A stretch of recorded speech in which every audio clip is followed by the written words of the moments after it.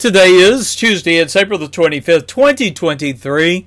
My joy to come to you with today's Heart of a Shepherd devotional. The title, The Final Census, Women's Rights, and a New Leader. Our scripture reading, Numbers 26 and 27. I'm really not going to take time for a review, but I'm going to remind you what we're studying in Numbers 26 followed a gross adultery, idolatry that was discovered, and the slaying of 24,000 people. Well, that brings us to Numbers 26.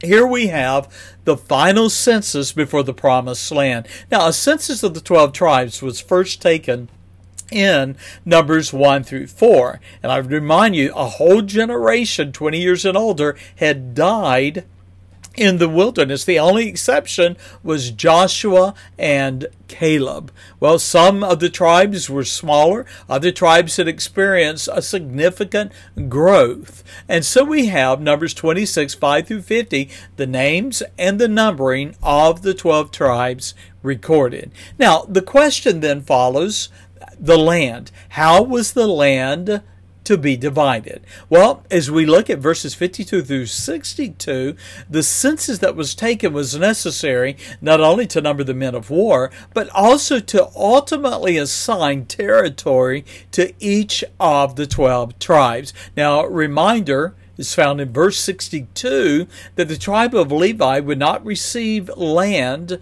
Why is that? Because the Lord would provide for those he had chosen to serve him. Now, a sobering reminder is also found in verses 62 through 65, where we are reminded of God's judgment upon Israel, that first generation out of Egypt that turned back and refused to trust and obey the Lord. Now that brings us to Numbers 27. And Numbers 27 is particularly instructive because here we have women's rights of inheritance that are addressed. And so I invite you, follow this fascinating reading and study of Numbers 27, because here is a case study of women's rights God's way, not man's. Now, let's look at what the Bible says. Now, the question would follow about what of a household in which there are no sons born and there are only daughters. Well, the illustration of that was addressed Numbers 27 and verse 1 through 2, where we have 5 daughters of a man who had died. Now, they were of the tribe of Manasseh. Those 5 daughters came to Moses and Eleazar, who is now the high priest. Aaron was his father. Now, their father, the 5 daughters, the father of the 5 daughters, had died, leaving no male heir, leaving no son. And therefore the daughters came to plead their case regarding their father's right of inheritance in the promised land. Now, according to the law, a man's estate was to pass to his sons. However, what became of a man's possessions when there was no son? And so we look at Numbers 27 and verse 4, where the daughters reason, "Why should the name of our father be done away from among his family, because he hath no son?" And so the daughters pleaded that they and their father had been slighted and petitioned, "Give unto us, the 5 daughters, a possession among the brethren of our father." Well, rather than make a hasty, ill-advised decision, or even trust men's opinion, Moses withdrew, and we read in verse 5 and then verse 6 that he brought the case of the daughters before the Lord. Well, the Lord affirmed the assertion of the 5 sisters, the 5 daughters, and answered Moses, verse 7, "Thou shalt speak unto the children of Israel, saying, If a man die and have no son, then ye shall cause his inheritance to pass unto his daughter." What a wonderful, gracious God who is just we have here. Now, there is a clause found in verses 9 through 11 to ensure a family's possession would remain within the tribe. It was determined that should a man die and have neither a son nor his daughter, his inheritance would pass to his next of kin. Well, in verses 12 through 13, we now have recorded before us what I would describe as the end of an era, and that is Moses' imminent death. And so we find in verses 12 through 13 that the Lord commanded Moses, "Get thee up into this mount, Abiram, and see the land which I have given unto the children of Israel. And when thou hast seen it," now look at verse 13, "thou also shalt be gathered unto thy people as Aaron thy brother was gathered." In other words, Moses, I'm going to give you an opportunity to see the land, but you shall die.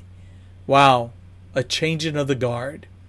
Now, the desire of Moses, being the shepherd that he was that there would be a man chosen to take his place who would be a man of God's choosing. And so Moses then was reminded that he would not enter into the land of promise. With humility, he accepted the consequence of his sin with grace. According to verse 16, like a true shepherd, Moses requested the Lord set a man over the congregation.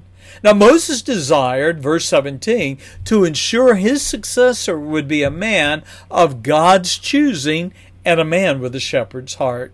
And so we read in verse 18, God chose Joshua the son of Nun, a man in whom is the Spirit, that is, the Spirit of God. And then, leaving no uncertainty that Joshua was his choice, in verse 19 through 20, the Lord directed Moses, confirm Joshua before all the congregation.